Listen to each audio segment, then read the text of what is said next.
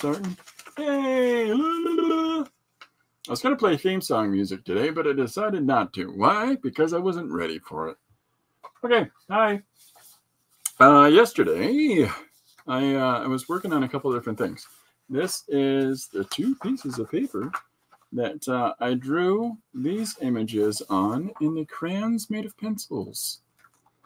The pencils made of crayon. Anyways, so I did these 2 images here, and then I followed that up by sitting down and working on the next part of it, which was these fish that I painted during yesterday's live stream. In watercolor. Yeah, it was watercolor. I'm pretty sure of it. I was there. I saw it. And so with these 2 different things, and the reason I had to use the 2 pages is to make sure I had the whole of the image on here. Because it's really just going with the moment, right? And so sometimes you got to account for your lack of planning. Anyway, so what I've done with these is that I put out a page this morning, which was this. Hey, let me get the overhead banner. That's yesterday's banner anyways. Get out of here. I didn't change these. Oopsie daisy. So this is the panel that I did yesterday. Well, last night. Let me get myself out of there too. I don't need to see that guy. So this is the panel that was done from the images that I just showed you. So there's a rampant amount of fish jokes. I'm going to say that right now. I'm sorry, but it is. Yeah. So anyways, I think it worked out pretty successfully. And before I go any farther, I would like to take this opportunity to remind everybody that tonight, bingo, tonight at 9 o'clock, I am going to be doing a live stream with Jim Luan. And if anybody wants to come on out and check that out, that would be super fantastic. He's a pretty impressive creator, and I'm really excited to sit down and chat with him. He's got quite a things under his belt, and he's been doing animation and film work for years. And so it's going to be an exciting chance for me to talk to somebody else that's, got a little bit of a crazy output approach to creating. Like, just keep at it, just gun it. And I really, really like that, and I really like what he does. So I'm really looking forward to it. So a lot of realities there. Anyhow, this is yesterday's panel from our live stream. And today, yeah, okay, everything's set up. So today we are going to sit down and do some switching it up. We're going to do yesterday's. I'm trying to find it. Yesterday's one page. I've started typing things down in the computer so that I don't lose the one-page suggestions that I'm trying to keep up with. And yesterday's was UFO Drag Racing, which is super keen. I'm really looking forward to that. I've got some ideas, and I've got materials that you can see here I'm gathering up that I'm looking forward to using. So that's going to be kind of funky.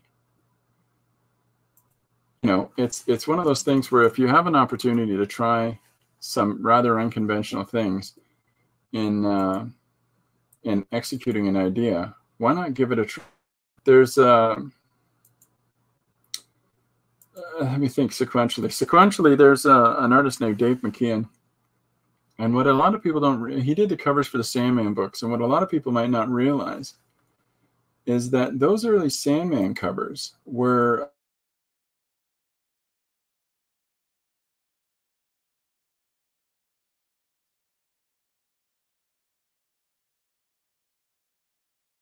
Did I cut out? Yeah, I don't know what happened there. So yeah, so he's got these boxes full of items that he has in the first issue and the second issue and the at least the first, second, and eighth book with these shelves. They're actual bookshelves that are in these pictures. So it's kind of interesting to think about, you know, when you look at it from a perspective of how far can you go using unconventional things within your imagery. The trick for him is, of course, that he has to put together all these items and then take a photograph from up above in order to capture not just the mixed media drawings or paintings that he might have surrounded by fake greenery or surrounded by this bookshelves full of skulls and whatnot. So it's an interesting idea that the next step along that way would have to be photographing it all so that you can utilize it as a flat image. And, you know, it's fun. I like that. Let's see. I'm going to just finish this and we're going to get cooking.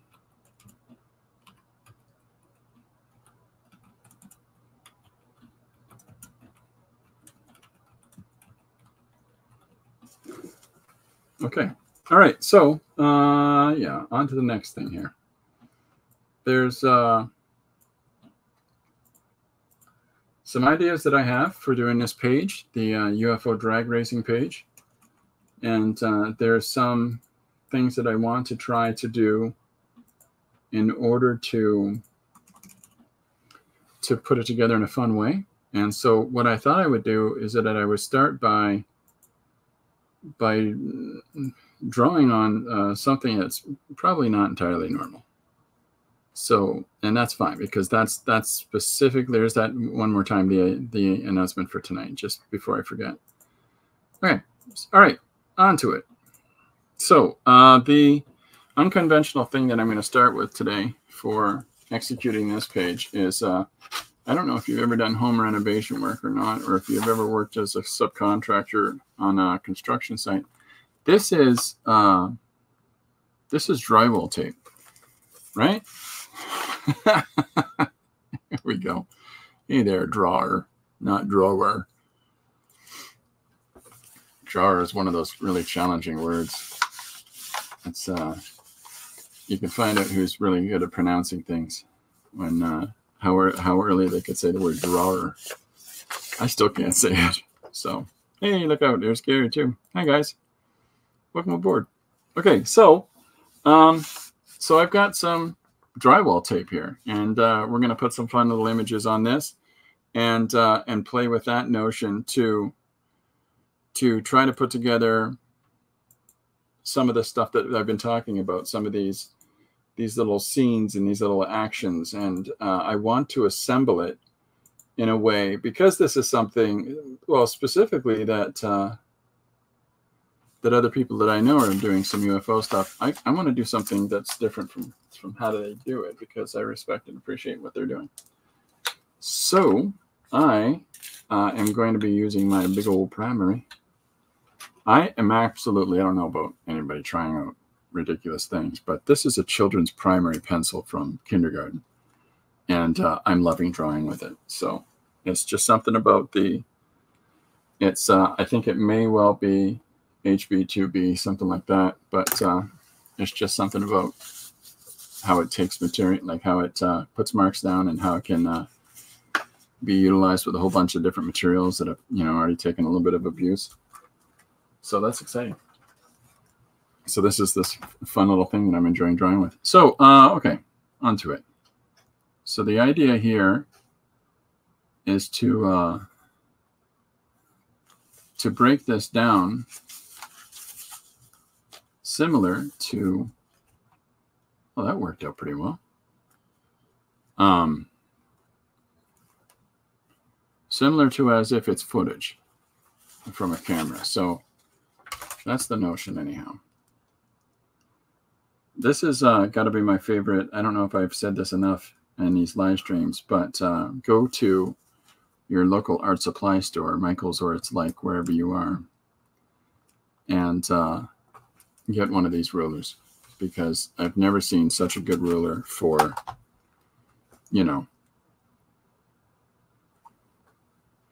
for naturally squaring everything off in the easiest way possible. It's got a million different marks on it. How much easier could that be? Okay, so what do we got? I'm missing a whole bunch of stuff here. Measure exclusively with bowling score pencils. I draw. I draw exclusively with bowling score pencils, says Jim. I respect that. I have gorilla mittens. I can't. It's like watching a gorilla peel a tiny banana. Watching me try to use one of those pencils. Anyway, so that's the stuff from yesterday. I'm going to throw it over here in the pile. So the notion I have is to draw these UFOs in different shots, and to put them in correlation with, because I think it's fun to have a first-person view account of how it's going to go. So let me rough this out, because I got, I had me a little old think, and in my little old think, I thunked this. So if I'm going to look up the musical notes for from Close Encounter, Third Kind, and for the quavers, semi-quavers, that starts that dun dun dun dun dun, right? So I'm going to put the musical signal there, and then embedded in with the title. But instead of going bum bum just on its own,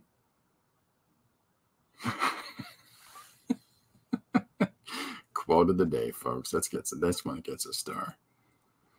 All right. We'll never see the day AI can recreate the mysterious quality of bowling score graphite. That's true. That's true. All right. Hey, Phil. Hi, Phil. Okay, so that's the idea with the title, is to do it in along with the racing lights, and so I have some ideas for that for the title anyway. So that'll be the top quadrant of the page, and then I'm going to take these strips of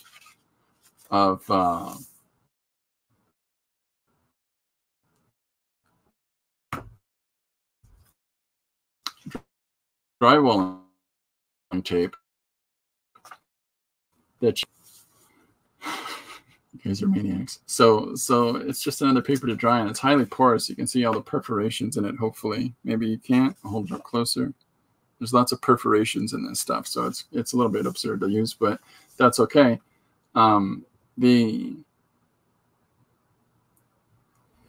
idea is to draw the actions that are happening here as we're being informed of what they are from the perspective of an F-16, as these UFOs are going to go whipping by. So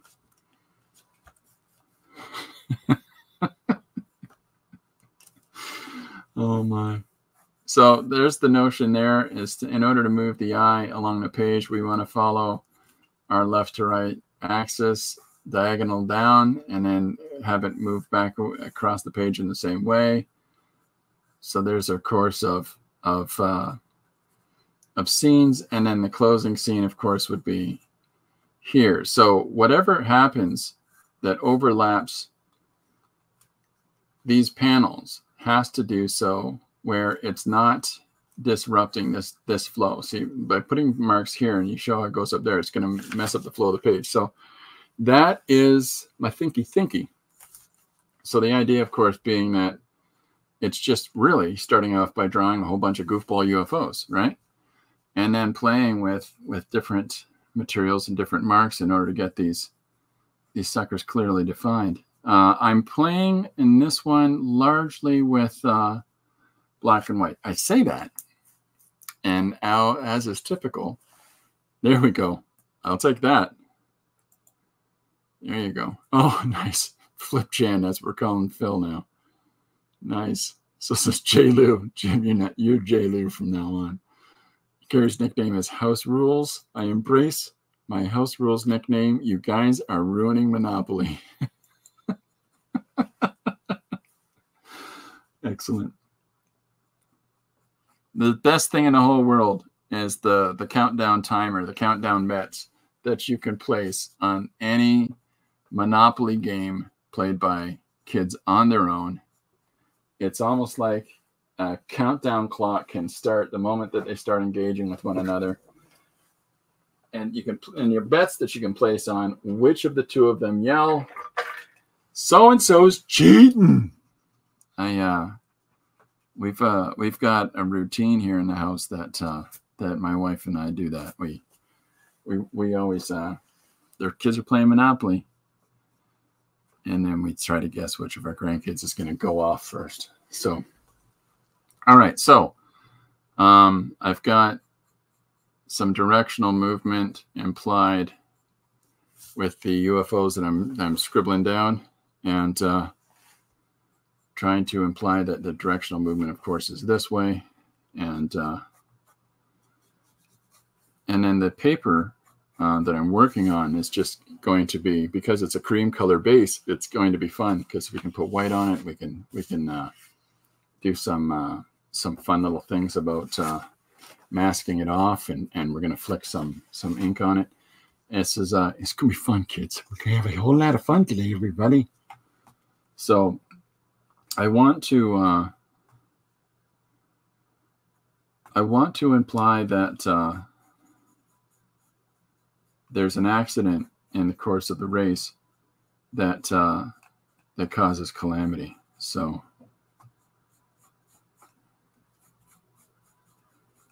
all right.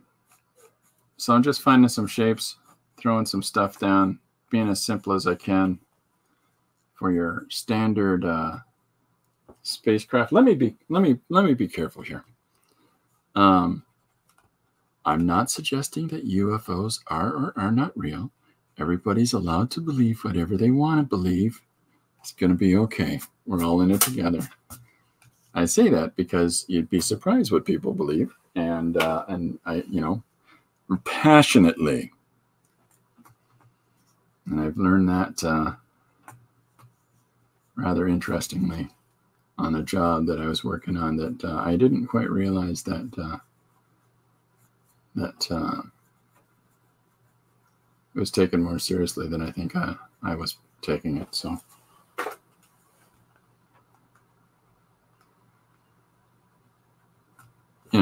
it's people believe in ghosts. That's all I'm going to say. People believe in ghosts. The ghosts are real. I got ghosts in my house. You got to be careful. That's why editors are scary. They'll say things like that. I have a ghost in my house, dude. Yes, you do. So, and those are the kind of people that are ruining Monopoly, Gary. Those are the people that are doing it. So, all right. So, ships swerving and missing each other. Now, the idea, of course, in the background behind this image is that I want to play with the notion of the aliens themselves inside their spaceship, whipping around a little bit. So it's going to be one of these complex pages where I've got 5 different things happening at any given time. So, and that's part of the fun.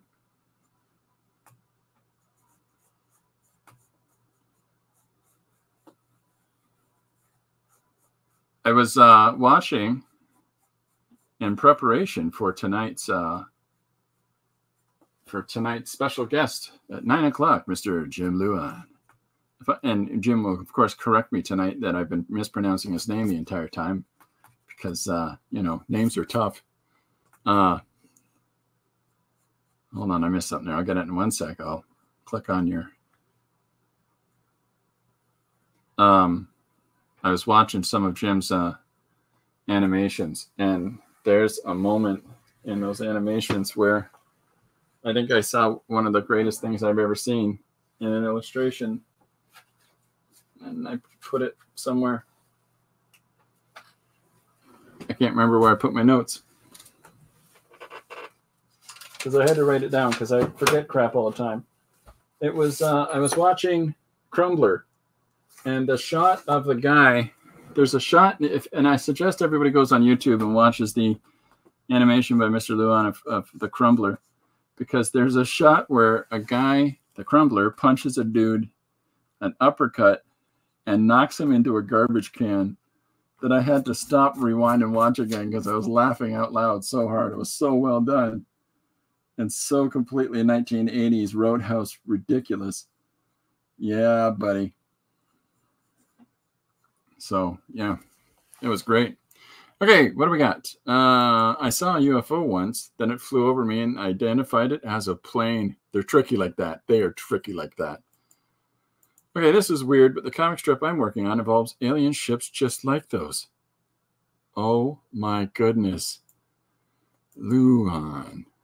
I'm at the point now where I get so many variations on my last name. I've just started signing my last name as it sounds phonetically. Because I just figure at this point it's easy, and I don't think there's anybody else with my name making the comic. So I've just decided to brand it and own it. So yeah, I get it. I'm glad I got it though. I hate to be, not saying your name correctly. So, all right. So this is, again, I'm not trying to get too overly detailed and overly creative here because I really want to have some fun with the black and white marks in a second. Oh, what do we got? Hard Crumbler. 1-2 Oscars. Nice. Nice. I'm still working on your comic challenge from last week. Aliens try to take over Earth but fail. Oh yeah, that's the one with the grandkids. It's that was a really fun process for me to do that with the kids in the studio because you get to see the sheer unencumbered approach that they have to anything, any artistic approach, any creative avenue, any opportunity to explore storytelling. They're going to do it in the most over the top, kinetic and mental way possible to just expedite the process so much. And let's do a 1-page comic, and suddenly I've got 9 pages of drawings from the kids, and the time that it took me to do 2. So, man, that's fast. Don't get too overconfident thinking that you're fast or anything, because there's kids are going to be faster. Oh, maniacs. Anyways, so okay, so here I've got the idea is the ships are moving, the ships are veering with one another, and then cutting each other off. And of course, that's going to lead to calamity. So,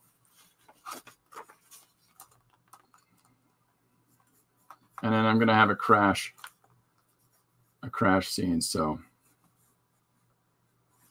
this is just your standard pie plate spaceship.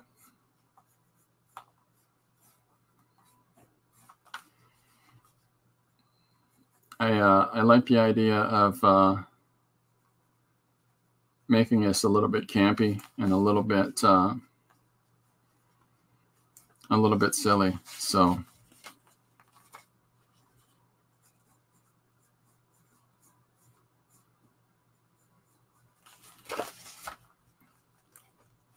this is the panel where Alien is going to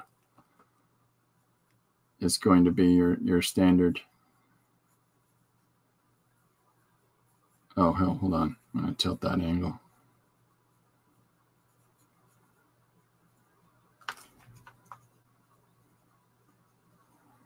How do you draw a space alien wearing a jet? See, I'd considered drawing the space alien in sort of like a Earth pilot getup, but is it really going to be recognizable as an alien that way?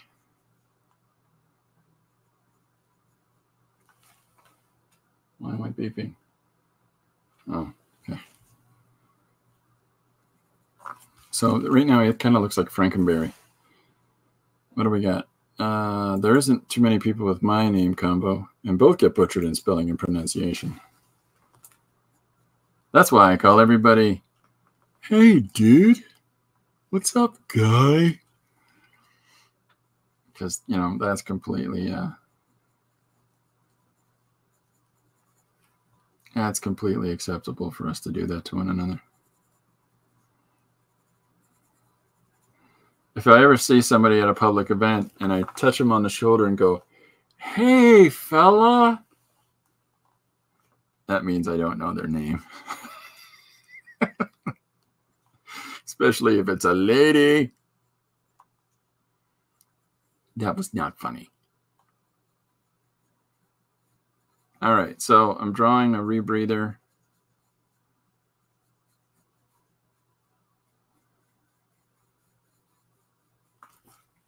And then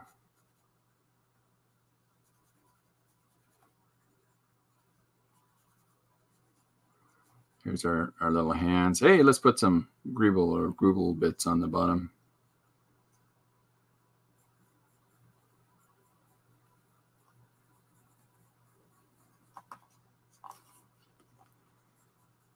Let's get some details on these fingies.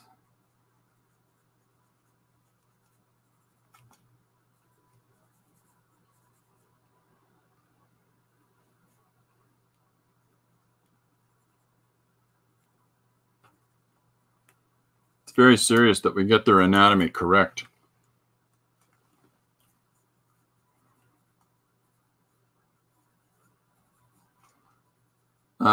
Today's music of choice is, it was Fishbone's The Reality of My Surroundings.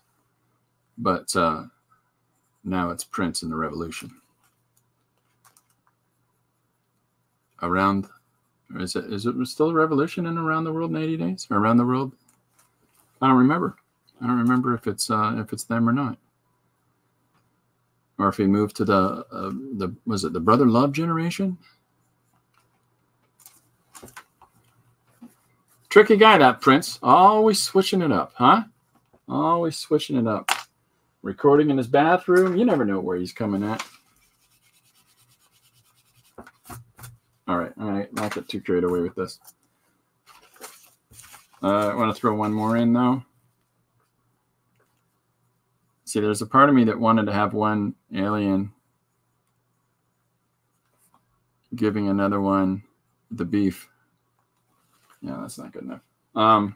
Giving the beef to another one out the window. Just because I thought that'd be funny.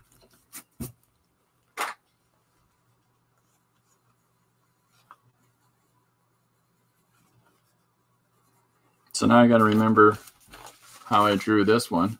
It's easier to just make up your own. If you want to look at understand the structure of a thing, the basic structure of something, but then draw your own.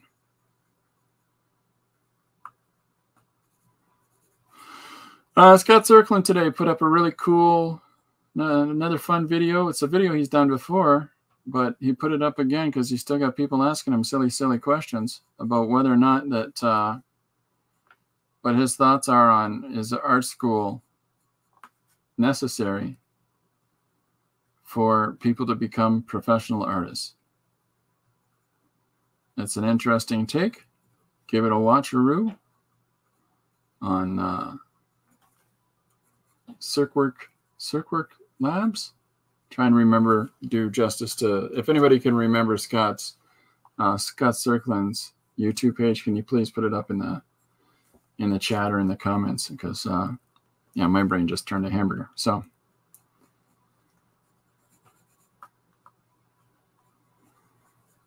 but changing the angle here. Want to get that skinny neck in. Here's our hands and a hold of the controls. So we're just changing our angle. I've done 3 fingers on these guys. Yeah, they have 3 fingers, thank you.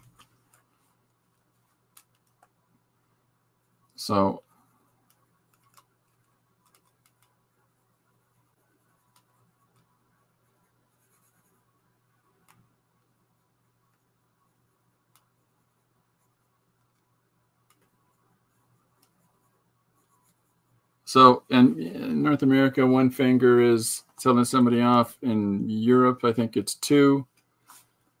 On Antares, it's 3. We know. We all know what that means.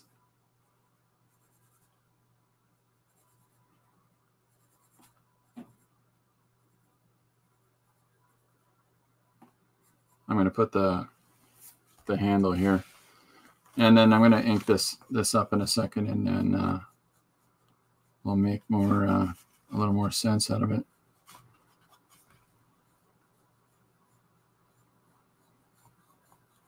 So this is drawing the opposite ship as it flies by. And we see it through their windows, because, yeah, UFOs have windows. In my world.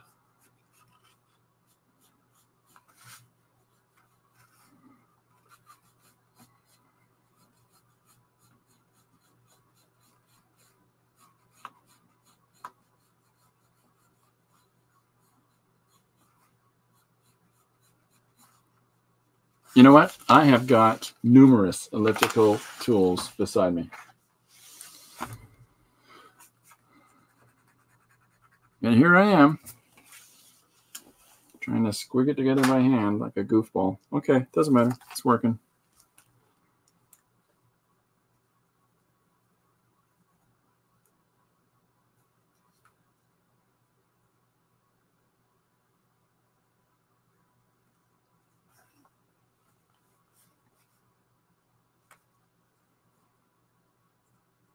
Let's put 2 pilots in each one.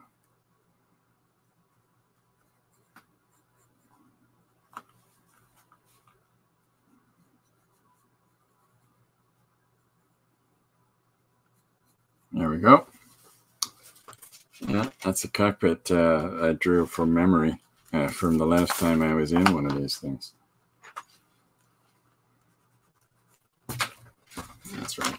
You don't just flick the erasing. Shoot the whole paper across the table. And then let's just get one more shot of the ship's racing.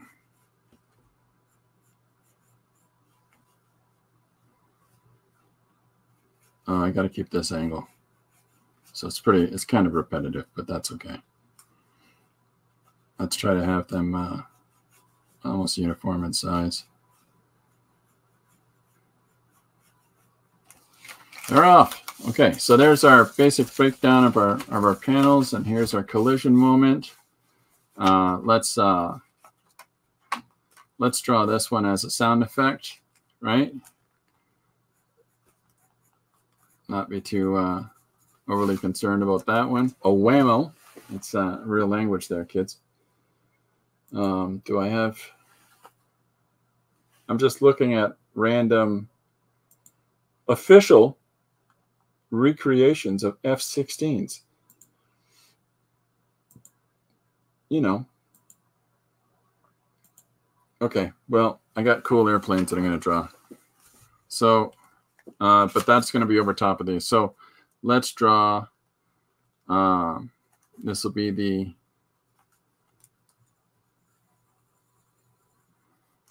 so we're going to have this guy spiraling out in the background.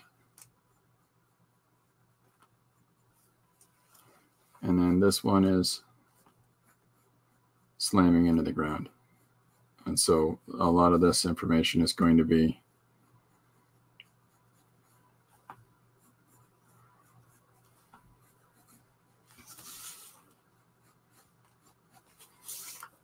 a lot of messy business. So when I'm looking at this and I'm scribbling this panel out, one of the things that I'm always trying to suggest to people is that while you're working, try to consider things like, if a ship, I'm drawing this elliptical, and then I've got this central elliptical, which I'm intimated that there's 2 guys inside. But this roof is a dome. So if this roof is a dome, you know, think of it in that context of all those lines for its shape, you know, and think about how that moves around, so that if you're going to have, and of course this surface would be more like this. So if you're going to have the shape of the ship in your images, and you're going to have something that hits here, it's going to bounce that way. Something that hits here is going to go that way. If something hits here, it's going to go that way. Just because, you know, that's how shapes work.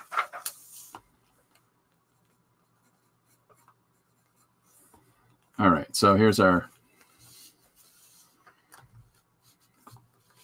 crash scene, or spiraling out of the second ship after his damage. So my debate right now at this point is to have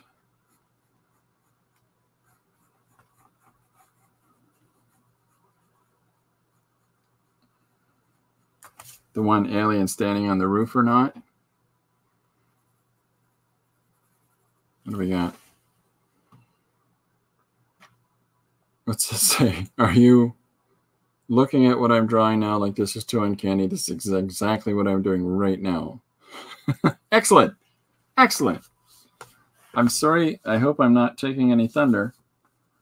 I don't want to take your thunder. It sounds really awkward. But I'm just playing with the notion, and there's nothing to say that we all can't do the same notion. So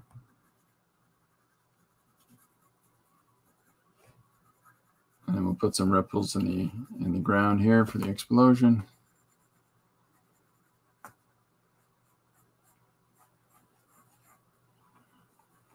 And my intent is to have the alien standing up here, flipping off the other ones. And yes, I realize that how ridiculously silly I'm drawing that. So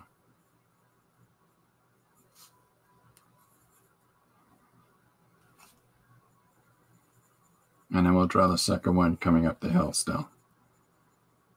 There we go. So now we've given a sense of scale. So now it's all good. When I post this in a couple of days, you'll see what I mean. Nice. Looking forward to that, Phil. Okay, so there's our rough structure for our alien spaceship business that's going to be going in this fashion across the page. I think that it'll probably end up being like this in parallel lines so that it speaks as a singular narrative, because if I try to put it like this, then now the bottom panel, the sequence of images is out of order. So it's going to have to go like that across the page. And so this is a sort of little, you come up with a conception in your head with something like this. But the truth is that, you know, it's going to end up having to go more in this fashion. But that's okay, because we're going to push the rest of it with the F-16s. Okay, so I want to do some little silly bits. And there we go. Okay. I'm going to tape these down because I'm sick and tired of holding these already. I was trying something fun today. I managed to figure out, because I like using tape as I'm working, I tend to, well, let me use the white tape. White tape. Oh, white tape. It's hiding.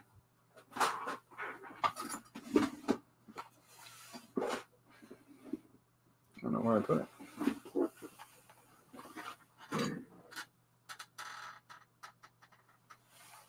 A sec.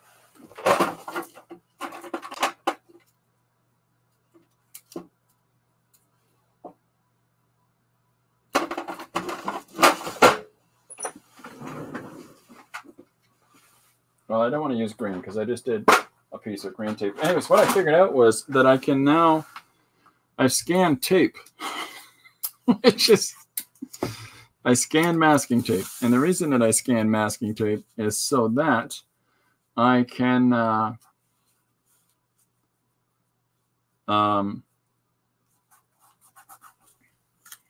put it into digital images now. So what I mean by that is, I'll show you in a second with a page that I did this morning. I was working on this morning. These are the couple of pages that, well, I've got 8 pages that I drew half the images for and then did nothing with. So this is what I'm trying to finish off in the in the computer. And so give me 1 second and I'll jump over to that. So the idea behind it is this page here, fight shot. So in this image, in the panels that are on the left side, this is drawn on a red piece of paper, and I've used green masking tape in areas in order to just add a little bit of kick of texture, a little bit of modulation on the surface, so that it lets me sit down and get a bit done on it without feeling like, oh, I'm going to wreck up this beautiful piece of paper where I've already marred it with the tape. So that sort of lets me be invested into it. I know it's a weird psychosomatic thing, but that's one of the ways that I approach stuff. So then when I took this panel on the right-hand side, now if I take the background out, you can see that there's the red page drawings, and here's the drawing that I've just scribbled on digitally to add to it. And I did that in a bunch of layers, and I put the red base there to match the red of the finished panels. But the tape is actually not real. I scanned tape, and then I put the tape underneath the drawing as a lower layer. I've collapsed all my layers together now, but there's a lower, it's a lower layer that has the tape on it underneath the layer that I drew on, in order to emulate how I drew on the original pages. So that's just my latest weirdness. So when I'm putting tape in on this guy, I'm going to leave it. So when I finish doing what I'm about to do on this sucker, I'm going to take that tape off, and the overhang tape is going to go, but the tape that's inside the panels here, I'm leaving it. So just because I can. You can't tell me I can't. You're not my mom's. Anyways, so I thought that that might be some fun. This is a Fudenosuke pen, and I really enjoy these suckers. I think that they're a lot of fun to use. They've got this beautiful weft. That's too high. They've got this beautiful weft to your line that you can get with these, and I enjoy that a lot. So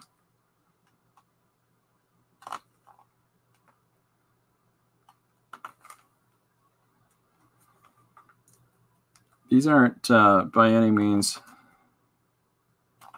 perfect lines or whatever else, but you know, they're serviceable.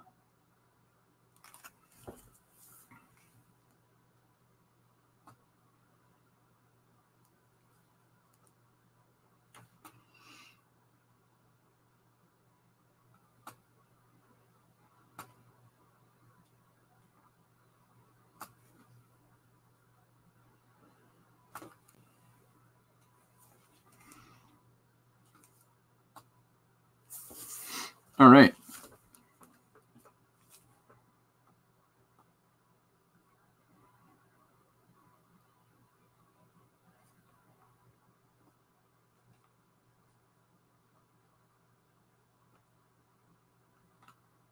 So in typical me, I'm going to play a little bit here, mixed media into the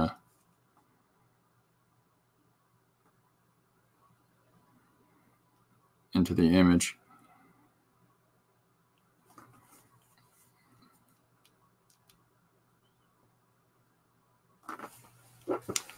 What about I missed stuff? Okay, that's there. Am I looking for future one-page suggestions? Always. Chuck Norris, fashion runaway god. I gotta write that. Where's that post that I've? Chuck Norris, fashion runway god. Excellent. Yeah, that's on the list. It's on the list. Yeah, that's a fun one. I like that a lot. Well, I have no choice in the matter. Chuck Norris says so.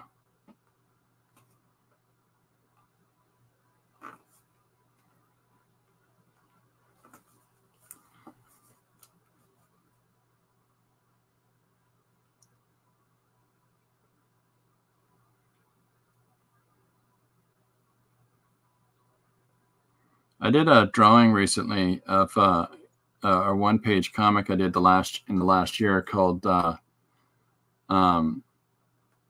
Kaiju Rock Paper Scissor, and I have a one-page comic suggestion. Your Sam the Private Eye character meets the MIBs from DVSM. But my Sam the Private Eye is ridiculous.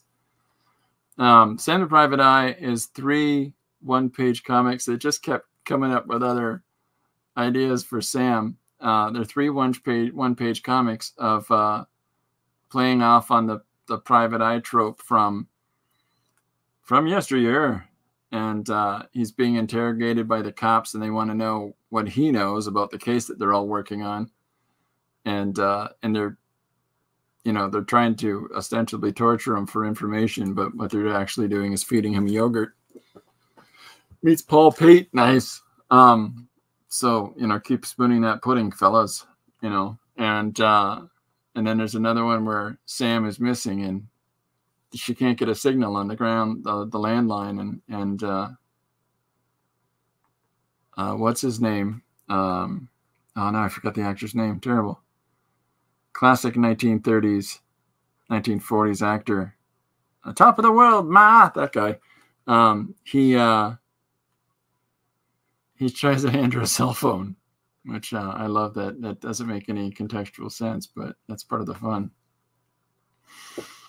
I love that sort of stuff. I love playing off of expectations. So, but Sam the Private Eye, I'd be completely good with doing that. Sam the Private Eye. In this episode, I love doing that at the top of a page. In this episode, I'll have to. Do I have a copy of One Page nearby? Let me show. Does anybody want to see Sam the Private Eye? Let me know. Let me know if those that haven't seen Sam the Private Eye want to see a Sam the Private Eye page. Sam the Private Eye meets the MIBs from DVSM 19.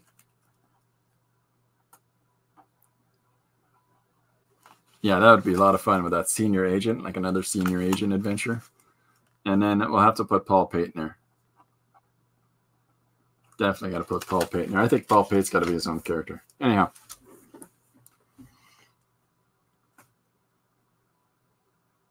So I'm just throwing down some black line on this nonsense.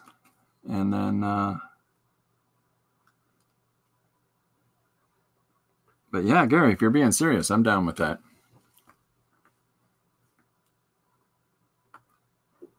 Okay, give me 1 second and I'll show you the Sam. Just gotta put these guys on their Sunday cruise.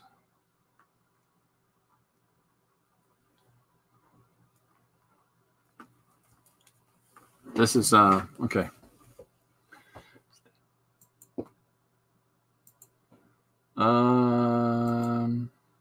Okay, I'm gonna switch the camera here for a sec. Oh, excellent. I'm in, Gary, 100%. One page printed. Sam. Here's the first Sam. Let me pull off the top banner here. So this one says, Sam the Private Eye. In this episode, even a jaded private dick has feelings. And so they all read like classic gumshoe. It was a typical day. It was hot and humid. My head was still ringing from last night. I tried working. I paced around, reviewing notes from my case. And the phone rings. A call came in. Hey, Sam, you stink. Click. Now, why would someone go and say a thing like that? Ridiculous. So that was the first one. And then we kept going. I got more Sams in this file. It's a lot of Sam the Private Eyes, folks.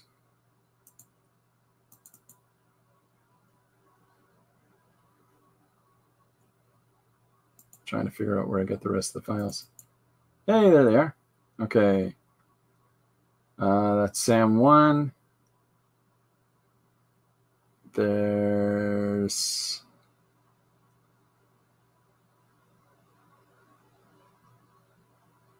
Why am I not seeing them? Probably because they're about the size of a tick. There's Sam 2. Sam is, in this episode, keep up with the times already. Oh no, Sam doesn't answer. The line's dead. Whatever can I do? Pardon me, ma'am. I couldn't help but notice you're upset. Maybe this will help. It's a cellular phone.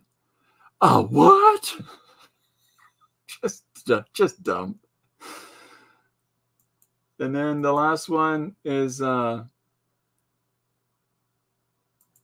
one that made my wife question if I was okay. Sam the Private Eye, Part 3. In this episode, how to make a gumshoe spill his beans. You think he'll tell us what he knows, Captain? He'd better, McNamara.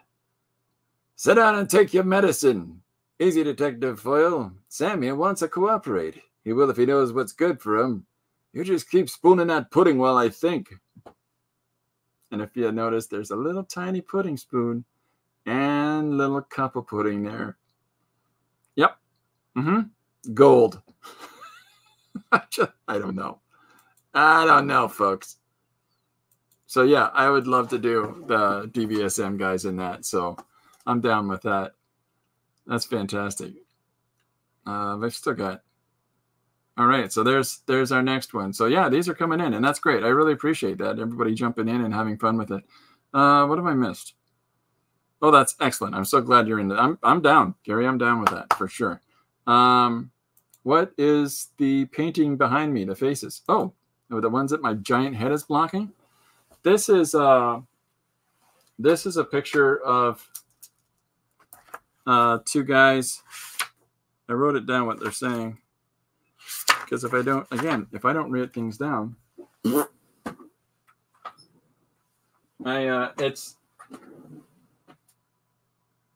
my other notepad. Yeah, do you get a feeling that I might not be 100% organized today? All right, so the one guy is saying, so it says in the word balloons, it's going to say, hey, Bob, you want to see my dance moves? And then he says, no, thanks, Lou. Not today.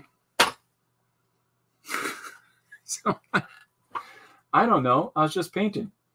But looking at Caravaggio stuff and looking at structure and value of light in the faces. But I consider putting one more balloon right here where he says, no, thanks, Lou. Not today. I'm curious what that guy's doing. And then, of course, there's no other guy in the panel. You got to keep him wondering.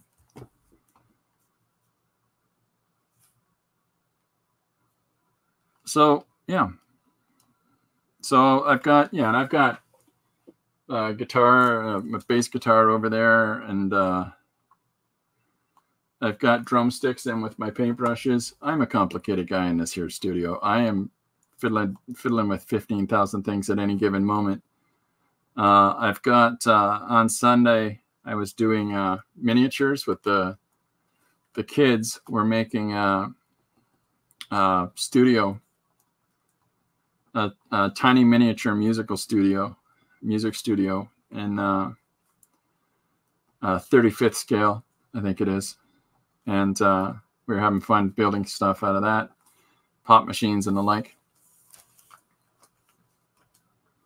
So I'm always doing something. They call me Miss Jackson. I'm so crafty. No, it's nasty. Well, you know, it still works.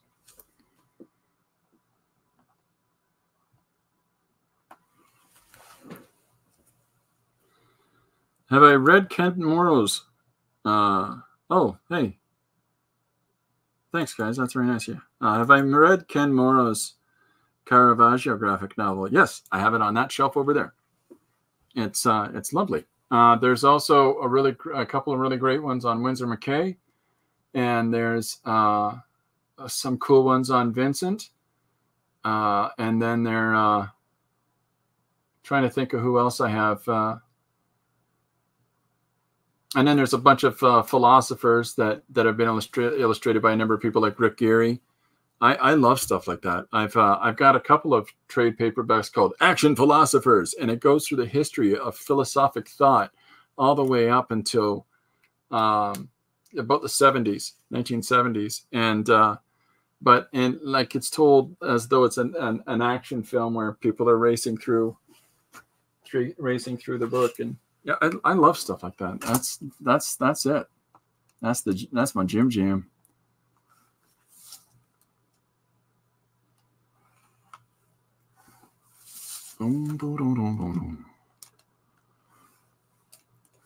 All right, so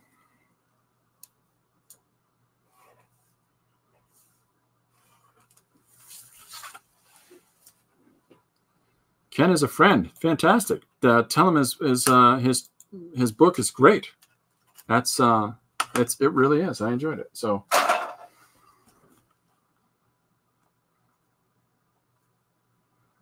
yeah, it's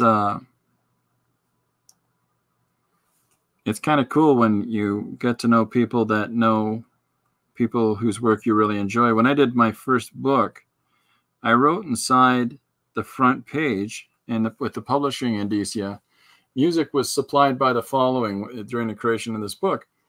And I thanked a Canadian band called the Rio Statics from Toronto. And what I didn't know is that the publisher, my first publisher, oh, you're in it. Oh, hey now. What page? What panel? I'm going to look you up. That's awesome.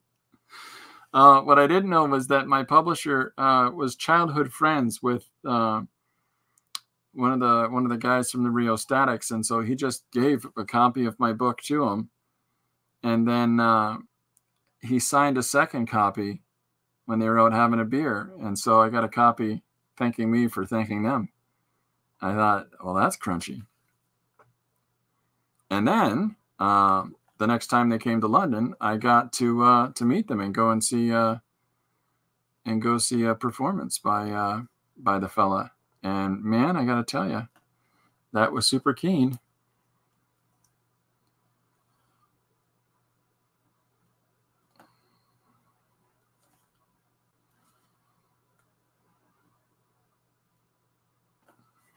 My Prince, I'm listening to Prince on Spotify, and it has turned into hits of the 80s. And so I'm listening to New Moon on Monday by Duran Duran, a band that named themselves after a Jane Fonda film, Barbarella.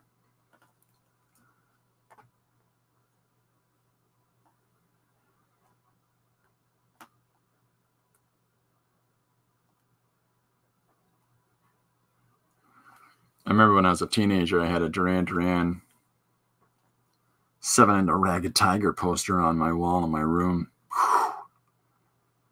80s were tough. All right, so there's the basics. Oops, one more.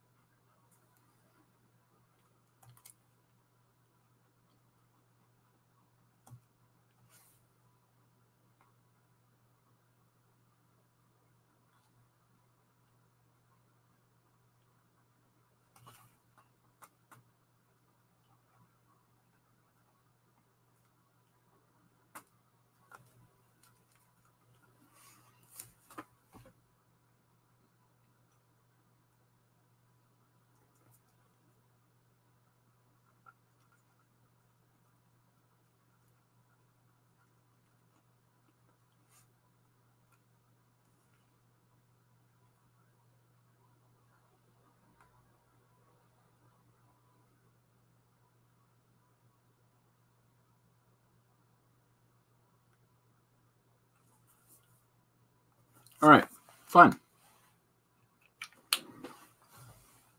Love Duran. Oh man, I think we got the same taste, you guys. That's yeah. I've got New Moon on Monday cranking in my ear right now. I like to have music playing when I'm working. I just do. It's always been comforting to me to just sort of have that through line of having tunage beside you kicking around in your head. Just tends to help me. There's the consistency to that in your that keeps you from drifting off, I find. So that tends to be why I listen to music as I'm doing stuff. Where is... Who are you? Yeah, you'll do. All right, so I've got... are you light fast?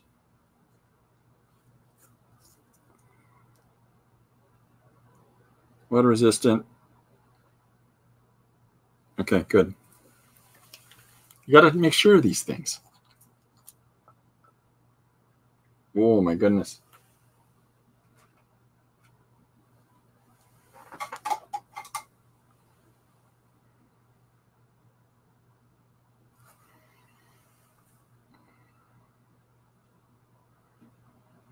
The reason that I kept the breaking down of the image so loose and simplistic in its line was because I intended for it all to really come through. And oh, now it's Little Red Corvette. Okay, this list isn't bad at all.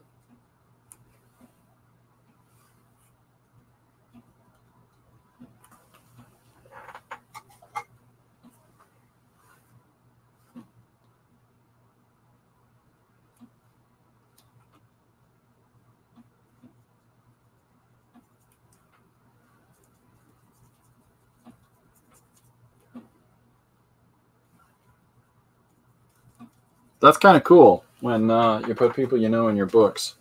I've got a friend who's now passed away named Bob, who had one eye because he had a problem with his veins that they were sort of breaking down in his body, and so unfortunately it's causing him to fall apart a little bit. Well,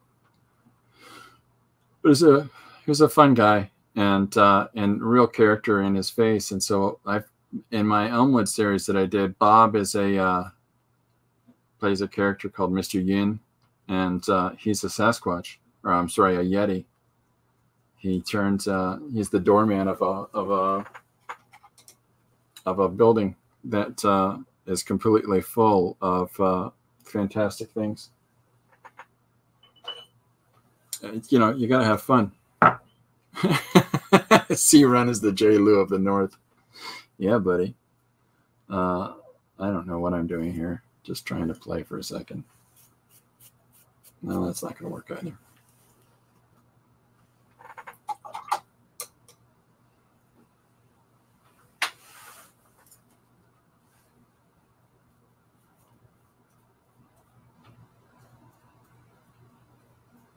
Loading up in the old brush there, you know.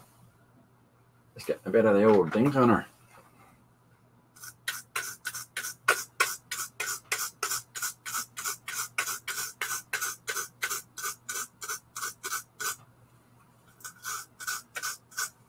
Woohoo!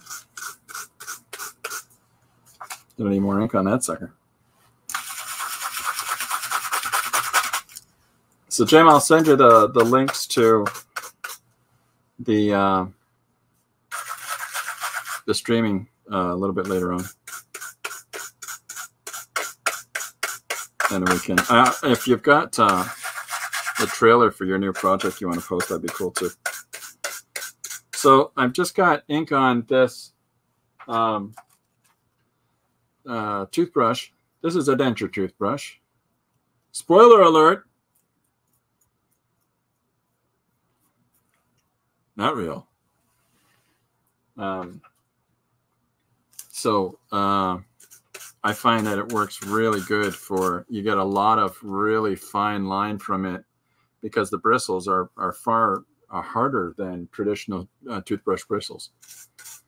And so I tend to like really using this when it comes to, you know, flicking ink or flicking, doing some spatter work with that. So.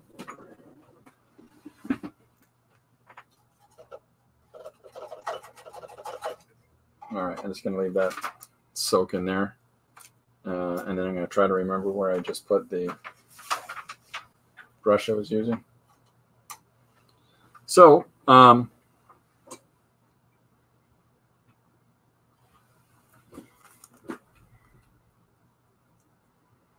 things like, so the things like different kinds of paper, like if you're using, I'm going to do something tomorrow with watercolor paper, just per guys, and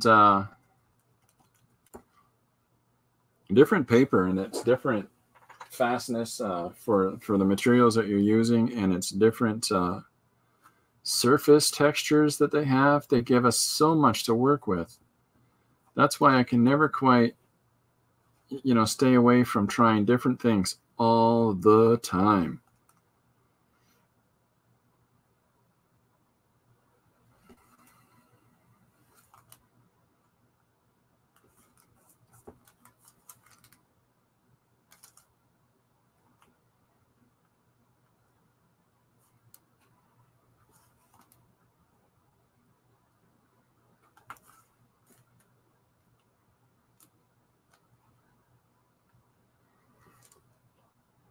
All right.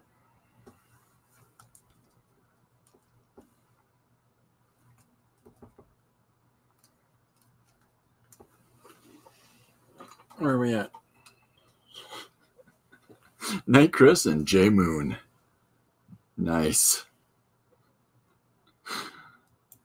Yeah, same here. Same here. And anybody, once again, if I can remind people, I will remind you until my lips fall off, folks. It's a real treat to when I get the opportunity. It was really fun to have Gary on during one of the streams, and it's going to be really fun to have Jim on board. I've got a lot of deep probing questions. I think we came up with some pretty good ones yesterday, like why and what did you do? Those are my two favorites so far.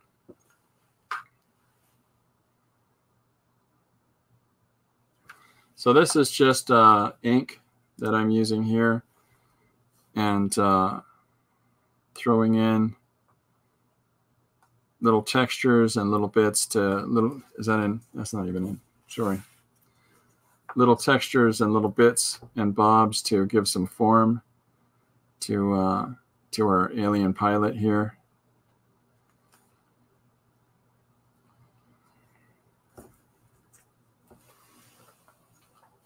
I keep my water way over there for a reason. It's twofold. One, because that's this, my tray setup is over here because I paint on this wall, and also because I have got way too much around me, including, you know, my PC and etc., that I don't want to spill water over here.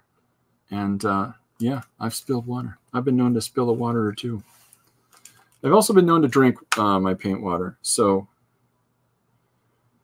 it's and I wish I could say that that was a rarity. It's not.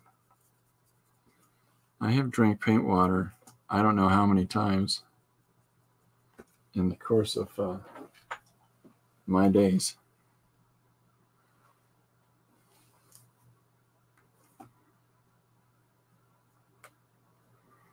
So just throwing down these heavy blacks, and behind him here, there's a fantastic grain that runs through this paper, which is why I pulled it out of my drawer of different papers to use, because I like that.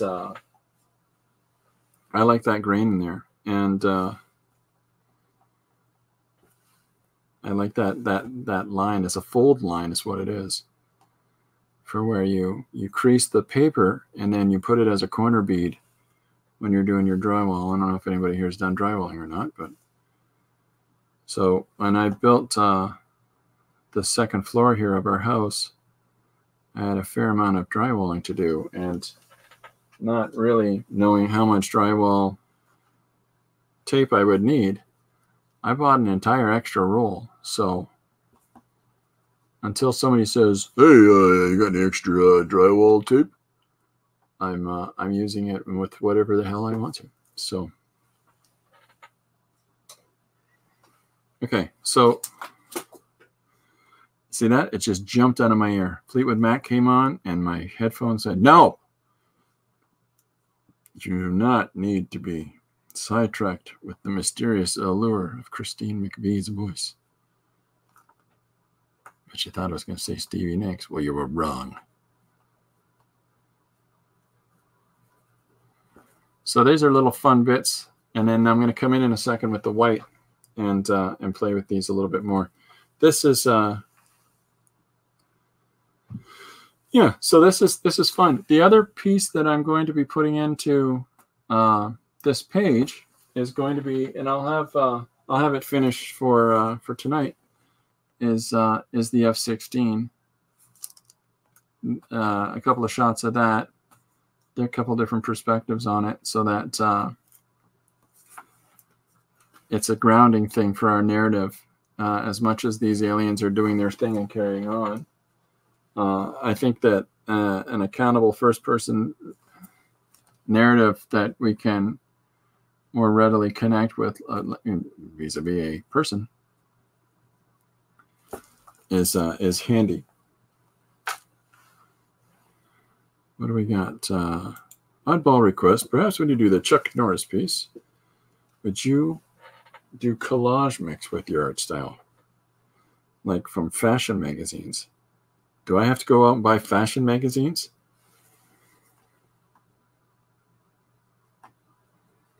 If I don't have to go out and buy fashion magazines, but yeah, I'll incorporate some of that sort of fandango in there for sure. I'll try anything. I might end up. Yeah, I got an idea. So here's where my brain just went with that. What I'll do is I'll photostat some of those out. Yep, that's what I said. And then I got some plans to do some stuff with those. That's gonna be fun. Thanks, that's a fun suggestion. When people say do it this way, I tend to go, no, I gotta do it my own way and do the opposite. But I like that suggestion. So we're gonna do it. We're gonna do it to do it, do it, to do it.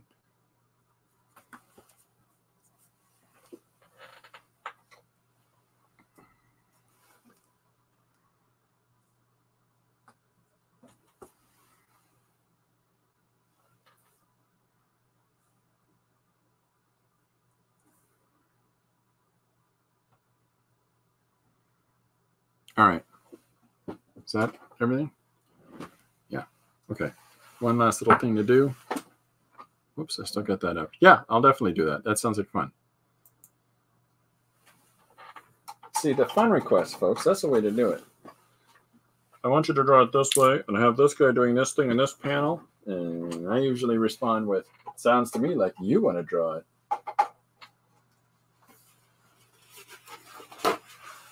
Good inside. You don't drink, don't smoke.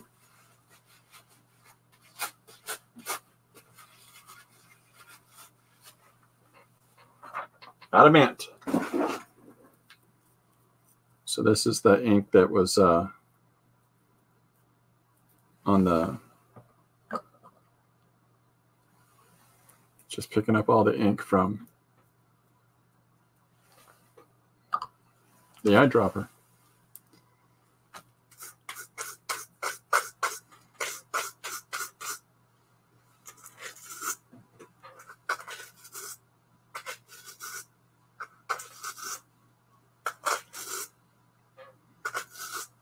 Okay, good. Nobody knows Boy, my teeth are going to be black after that, huh?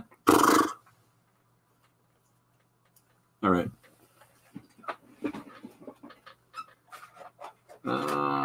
Grease pencil.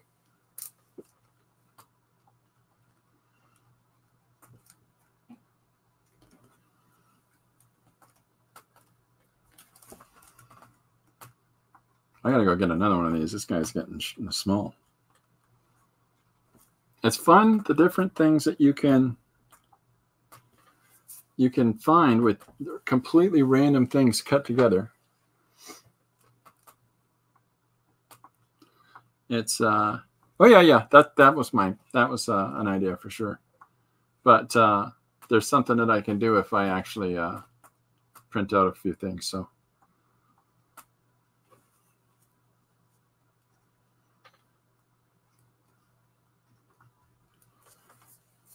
yeah, so I don't know if, whoops, I'm sorry, that's completely out of panel. So grease pencil's great because grease pencil will get in there at pretty much most papers and allow you to put that mark right over top of whatever materials that you've got down, and it doesn't pick up, right? So it's kind of nice in that regard that it allows you the availability to really experiment and pursue some marks and some interplay on a piece that you might not have initially considered. It kind of works out like a magic eraser. It lets you just go over whatever, including tape.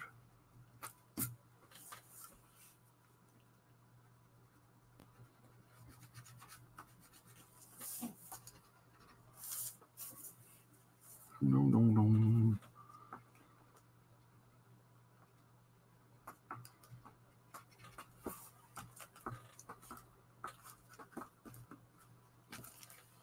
We the public trust you. I'm this generation's David Crusoe. I get to do this now. Well, okay. That made the wrong David Crusoe. Anyways.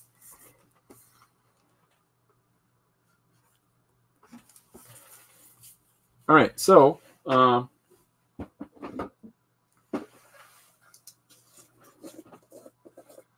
coming in here now with a white gesso. White gesso is one of those things where it's going to work completely different in different surfaces, and that's kind of fun. But because this is not a typical surface, it's going to do its trick here and give us some nice flattening white to the backgrounds, and I kind of like that. So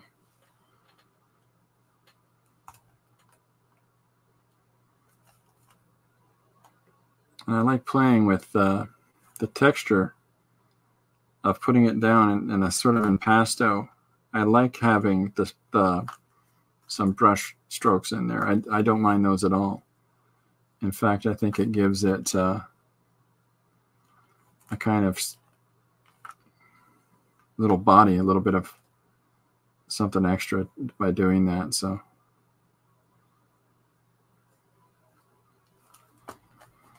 you know, it's all about trying anything for me and finding interesting things that come out of those experiments and seeing what that picks up for you. I don't know if you've ever looked at a Drew Struzan painting.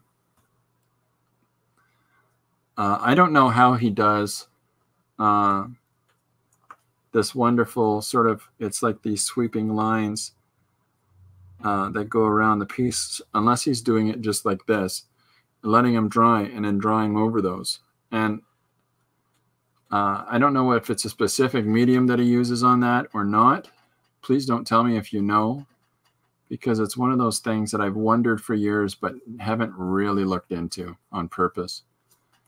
Because part of that, and that's the beautiful thing about original work, is that I think the AI will never understand some of that monkeying around of surface and some of that application stuff that we're not going to see any other way other than it being done in a traditional sense. There's only so much that you can do, I think, in computer art programs that you're not going to get some of those textures and opportunities that you're going to be afforded by working traditionally. So I'm doing the same sort of thing over here. And this is why I have parchment paper down below my working surface, is because it allows me to be messy.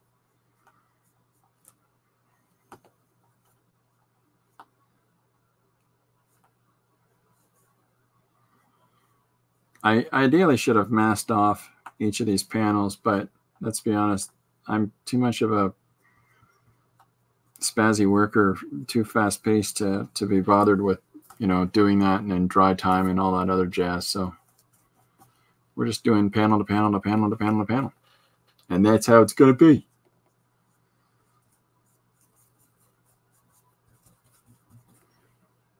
And so this is just the background, guys, basically, to the principal. I know it's the principal suggestion for the story, but the real fun angle that, at least fun for me, that I'm approaching this with is with the commentators, and is with two things. It's the commentators, and I'm going to be translating. This page is going to be written in two languages. One is human, Earth, English, and then the other is a alien. Just because I thought that'd be fun.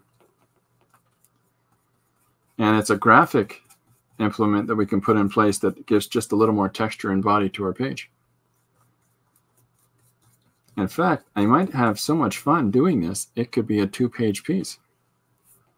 I say 1 page, but it doesn't necessarily mean that I feel hard and fast with the rules that I have to keep it to just 1.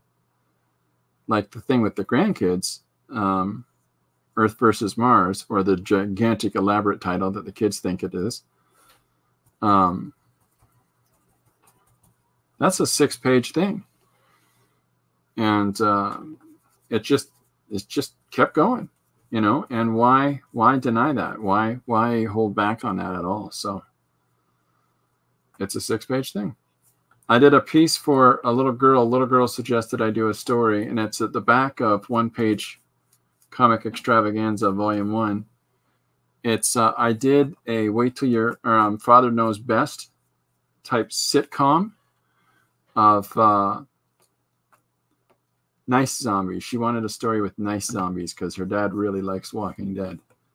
So she wanted nice zombies. And so I did Father's Knows Best as zombies.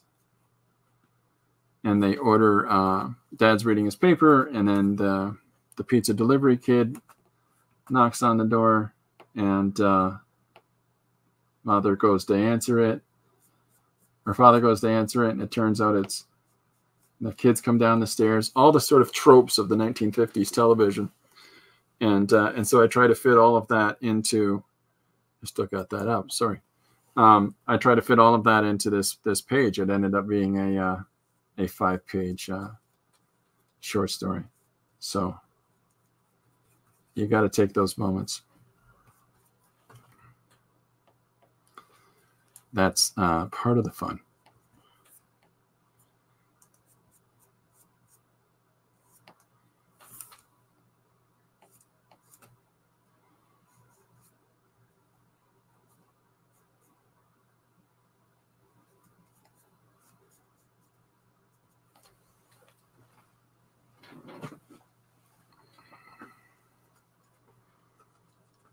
Yeah, so like I said with the tape here, I'll literally leave that tape in the page, in the panels, because that's the secret sauce that kicks up as we're working, is that the tape, the blue tape that is now incorporated into my images, is made me just decide that a sort of binding color so that this page isn't just black and white, a lot of the text and things are going to be put in the blue, just to match the tape. And that's the sort of things that happen along the way, the fun, happy accidents, as Bob Ross puts it, that allows us development that we might not have considered before. And we're going to go with those.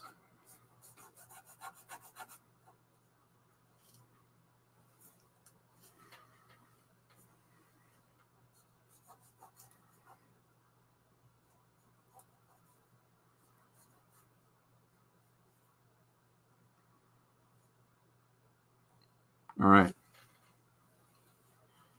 Have I got...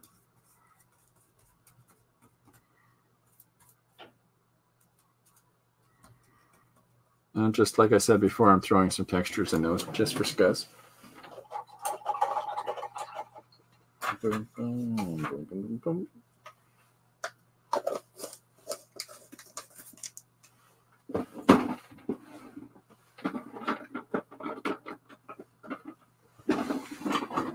are we at? 1:30, an hour 30. I'll keep going for a few more minutes. Let's just finish these suckers off. And then I'll do some F-16 drawing and start putting this together. So this will be up for tomorrow. And then tomorrow we got a suggestion already of Chris Walken ordering a beer, drinking it down. His mouth hole.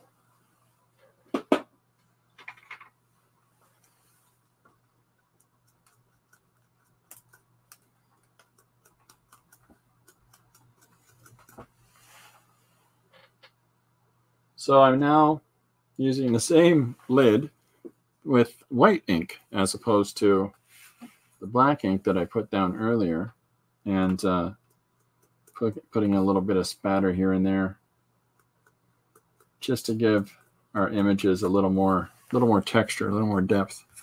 Sorry, that's off panel there, but it just sort of lets us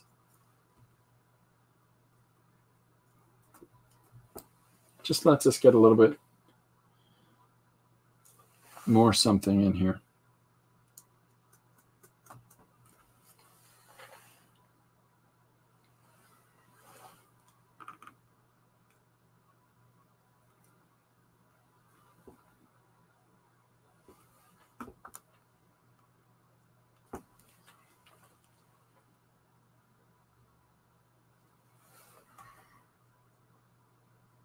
There we go.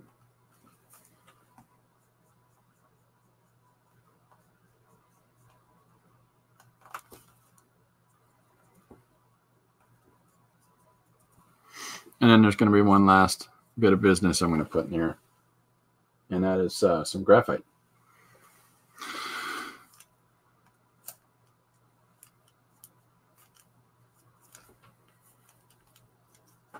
Now, I haven't really got too involved in painting the explosion here. And that's, I think I'm going to play with that a little bit in the Photoshoppy.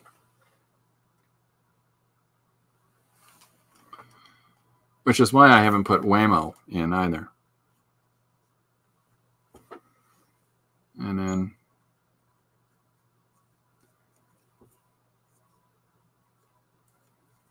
so I'm taking the white and I'm brushing it over the crudely drawn spaceships, and I'll come back to him.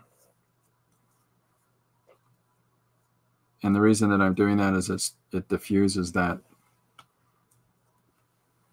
black, crisp black line. So as the white dries, it diminishes that line because things aren't in focus as they're moving by at whatever speeds.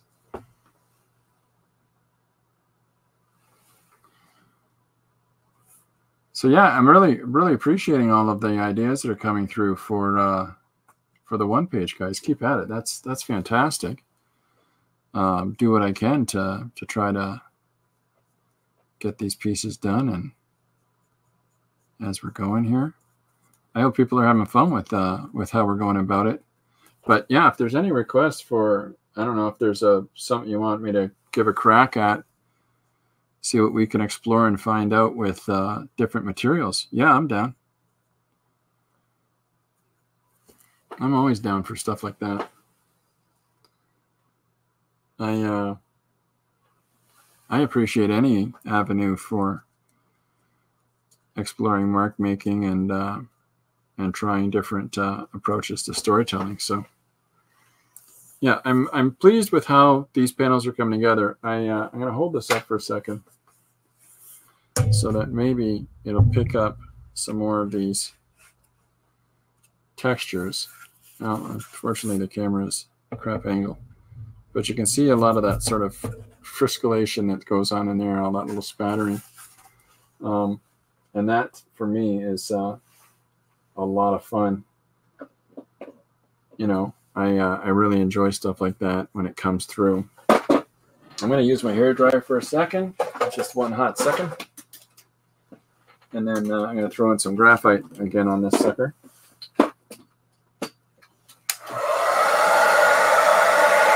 So yeah, we've got 4 one-page suggestions lined up. And in addition to that, anybody that has tuned in or is watching this, you know, after it's over, and if it's not, if it's still January 31st, please tune in at 9 o'clock tonight.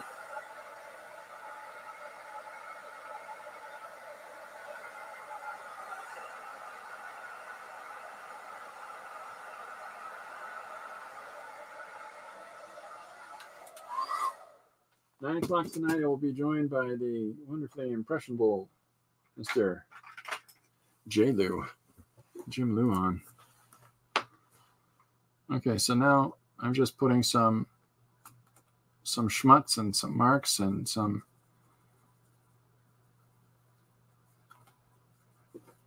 just some fun business in each of these panels to try to suggest some degree of movement from the spaceships and give a little bit more body to them.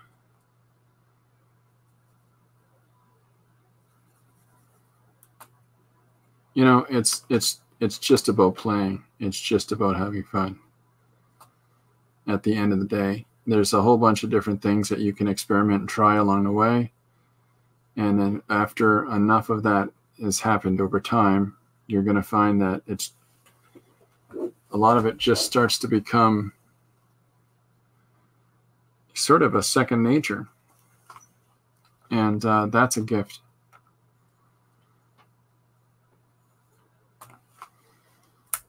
Yeah.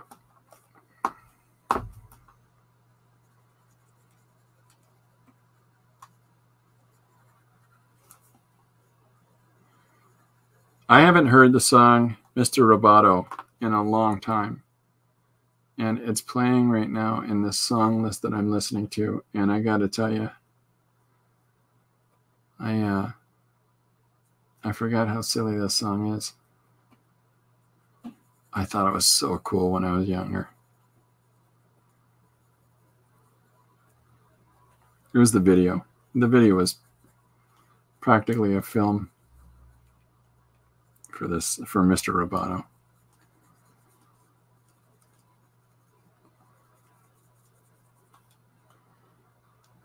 And who doesn't like a revolution narrative?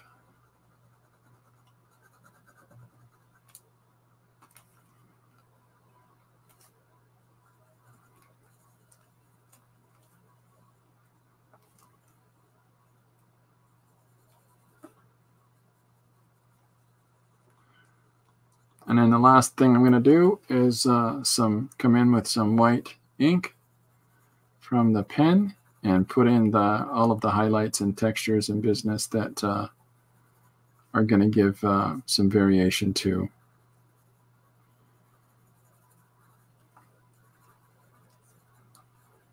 the panels and to the image, and really make some good contrasting. Because at the end of the moment, you know, you really want that that contrast, that definable separation from your darks and your lights.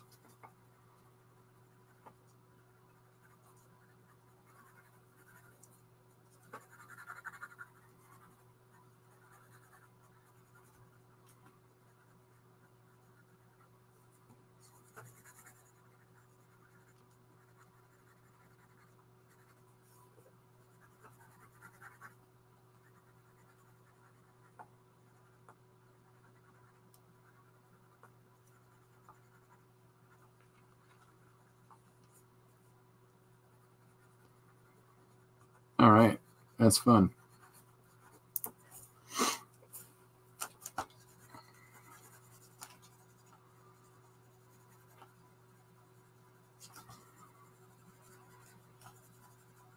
Now I put in Stream of Conceitedness that I just worked on this year, I had these UFOs in there fighting a giant robot. So if you skim back through my Instagram for a while, it's in the blue pages, the predominantly blue ballpoint pen story. It's some guys are in a movie, jazz club, watching an old film being projected, and arguing over where they're going to go for dinner, as one guy talks through the whole film. And then what's happening in the film is a character who looks like me, hence it being conceitedness, is trying to, escape from absolute calamity in this 1950s style film with giant robots, UFOs fighting in the streets, monsters, etc.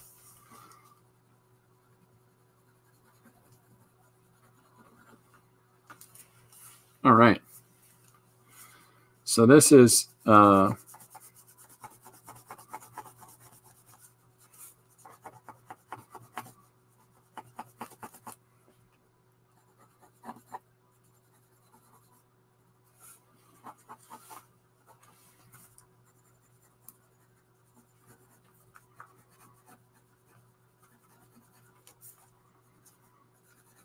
so here's the crash. Here's the smashing together of the ships.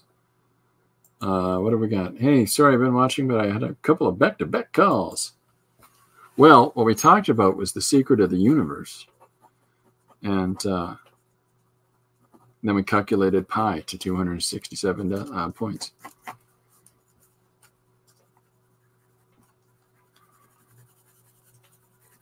Just talking about plan. But 9 o'clock tonight, mark it down on your calendars, folks.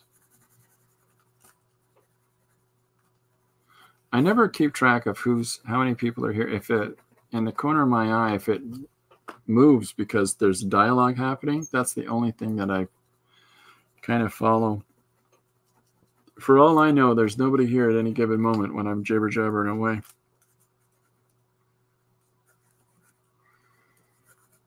And that's fine.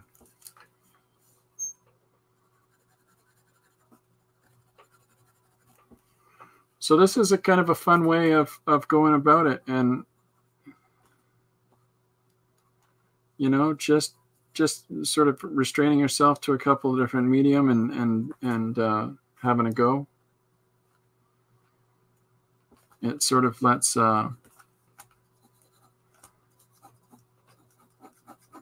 you explore and have fun.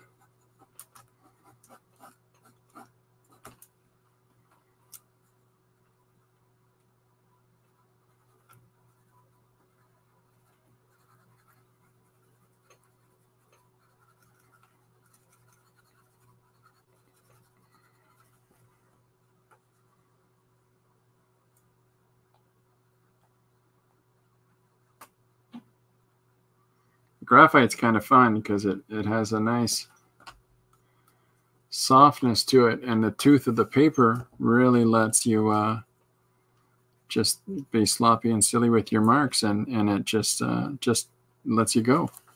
So yeah, I don't know. I can start mailing little bits of drywall tape to people if they'd like some. Try it out. Oh, the calamity. Did you hear how many things just fell off my desk?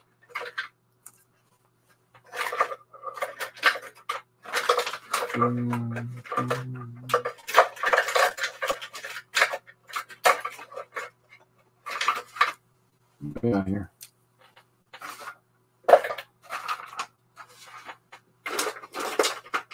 All right, so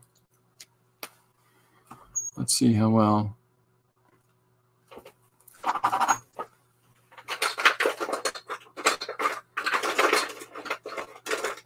If you're buying Jelly Roll pens, don't jump by the 05s.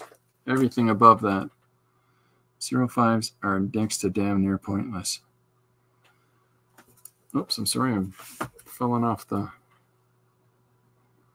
Yeah, that's not doing it either.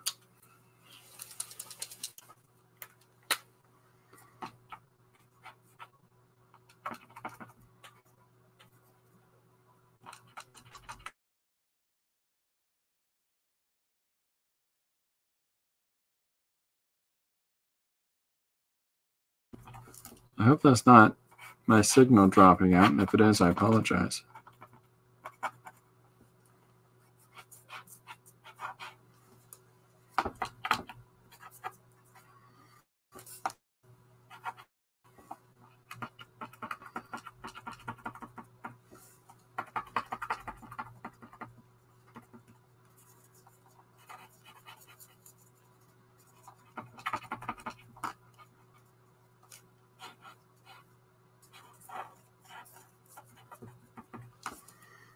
Yeah, that's fun.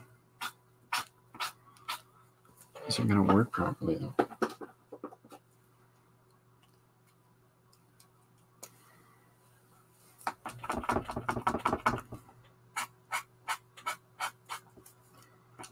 So what I'm doing is I'm clumping up a bunch of white paint right here and then just dragging it off.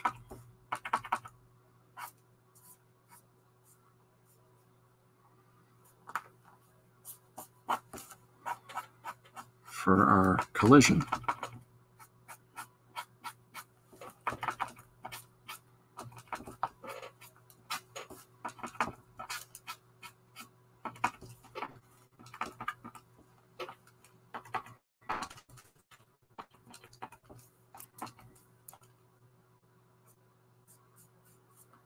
All right.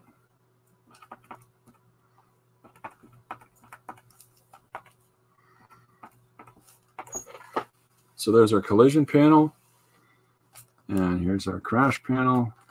Just going to hit a couple more whites in there.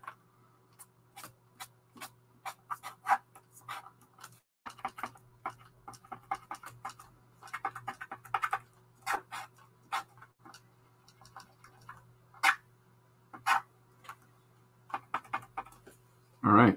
And then there's our landscape.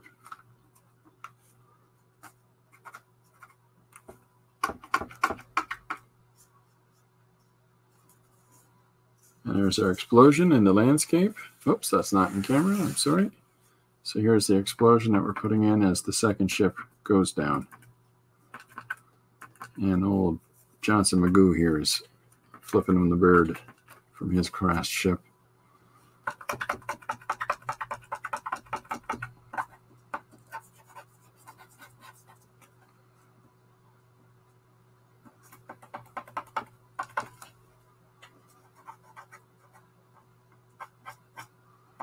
All right.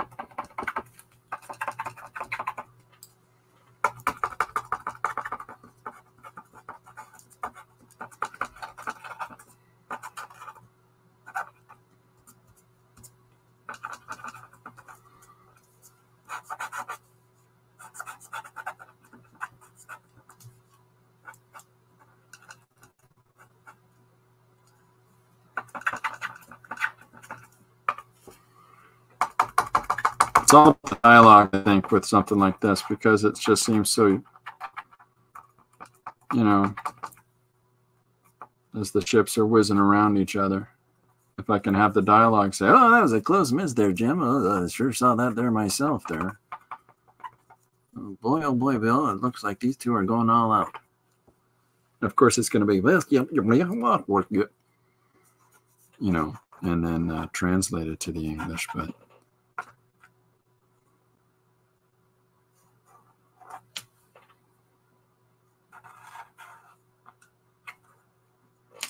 woohoo!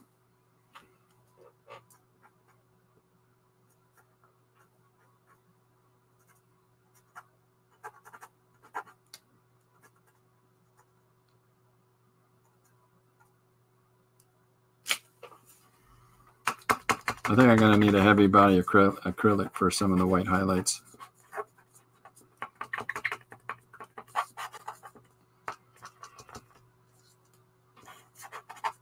The paper that the drywall paper is highly absorbent, so, which is a good thing if you're using it for drywalling, but it's not a great thing when you're using it for drawing. So yeah, it's not letting me do anything in there. So I'm gonna have to switch to a heavy body acrylic, I think. Anywho, so yeah, so we've got a good structure for these panels. I'm feeling good about how they're coming together, and I'm looking forward to seeing where it goes next. I'm going to let this dry and then give it a little bit of tooth to it, I think, with heavy body white and maybe a little bit of ballpoint just to give it a little bit of texture. And then the other thing that I'm going to draw is, like I showed you in the rough note, there's going to be F-16s in here.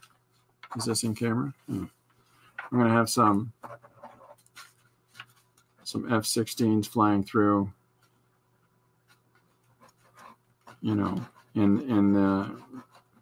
while these ships are racing and commenting on the fact that the ships are as fast as they are and they've got no chance to catch up to them. So, and then the third aspect of it is to incorporate the race part of it and some of the race motif from the drag strip. So I got a bit ahead of me.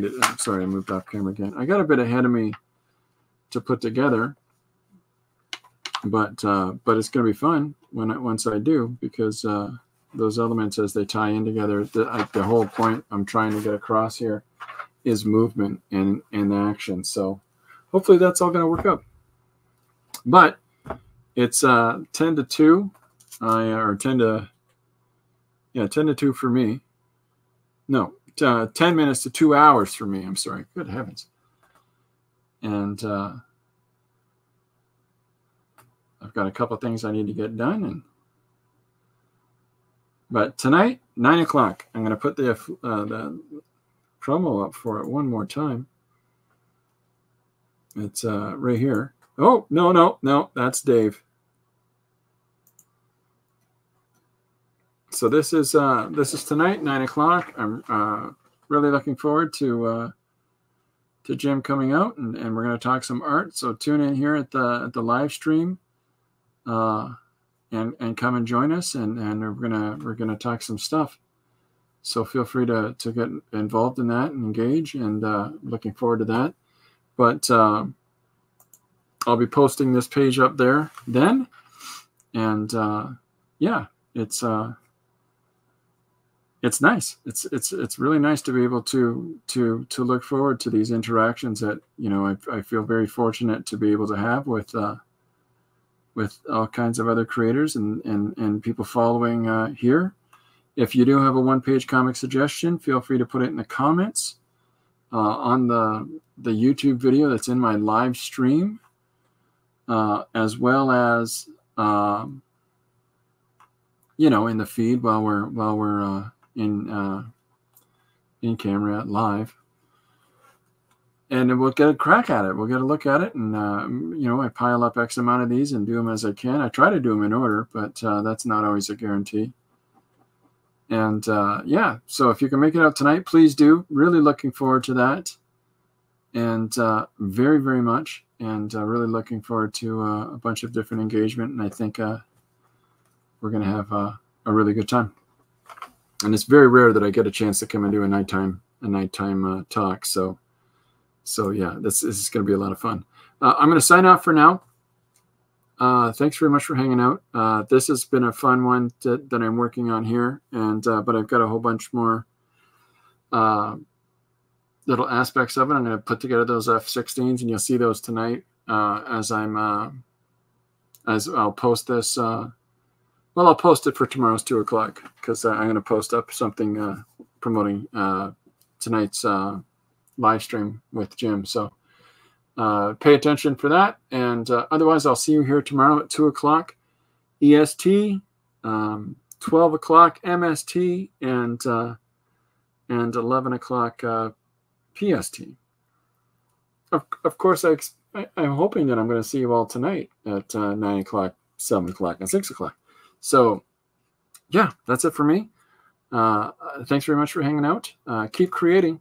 Looking forward to seeing what you're doing. Please feel free to share. I'm always down with that, and I'm always about interaction. So, bye for now. Thanks very much, guys.